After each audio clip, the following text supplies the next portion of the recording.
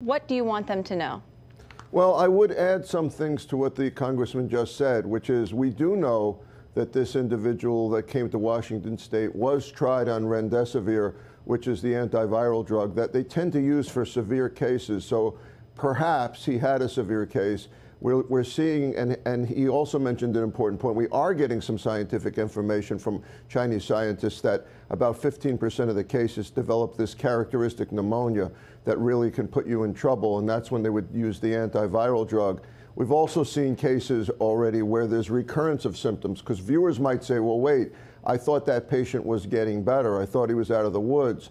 Well, the problem with a lot of respiratory viruses, and this includes the flu, by the way, is you can, and people out there who have had the flu know this, you could think you're better, and then a few days later, you get worse again or another infection comes in. So this is background information. I don't know if it applies specifically to this case, but the fact that one person tragically died from this coronavirus doesn't necessarily mean that there's going to be a high case fatality rate. In South Korea, Kristen, where we've seen over 3,000 cases already, there's been about 21, 22 deaths. So it does most of the time, the vast majority of the time in healthy people, it is still a mild virus. Yeah, Dr. Siegel, I just want to press you a little bit more on that point, because I think one of the things that folks are having a hard time understanding about the coronavirus is you have somebody like Bill Gates who just wrote that, quote, this is starting to behave like the once-in-a-century pathogen that we've been worried about. But then on the flip side, you have somebody like,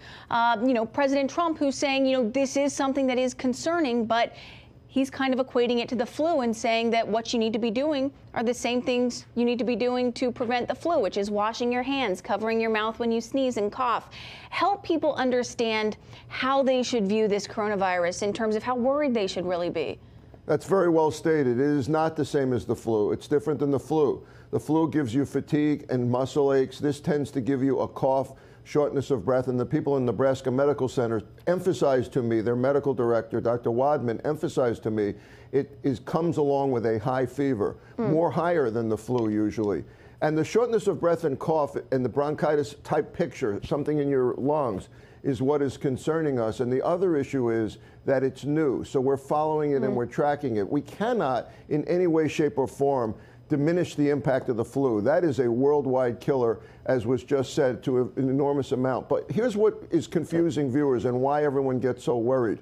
What they're seeing is public health officials going really strong to try to stamp this out before it takes root like the flu. That's the goal here, and that's what we're actually doing a fairly good job at. If we can track cases and isolate them, the concern in the 2 California cases and the Washington State, Oregon case, now the possibility of a New Jersey case, is if we can't track where the case came from, we can't isolate or identify anyone that might have gotten it. That's when it gets that little out of hand. Right, and President Trump, the Trump administration moved very quickly at the very beginning of this outbreak to try to impose some travel restrictions, some mandatory quarantines, and things like that. Dr. Siegel, really quick before you go, if people are worried that they have the coronavirus, what should they do?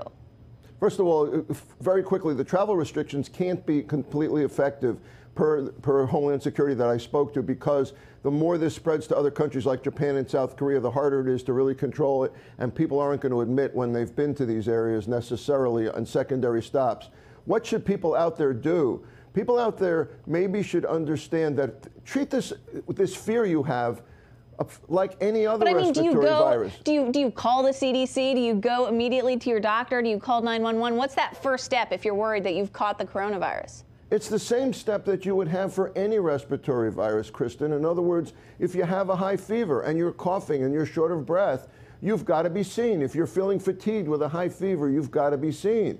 Whether you go to an emergency room or call your physician, you don't call the CDC, because the vast majority of the time it is not the coronavirus. We're talking about it here a lot, but this is also respiratory virus season. What we need most of all is we need identification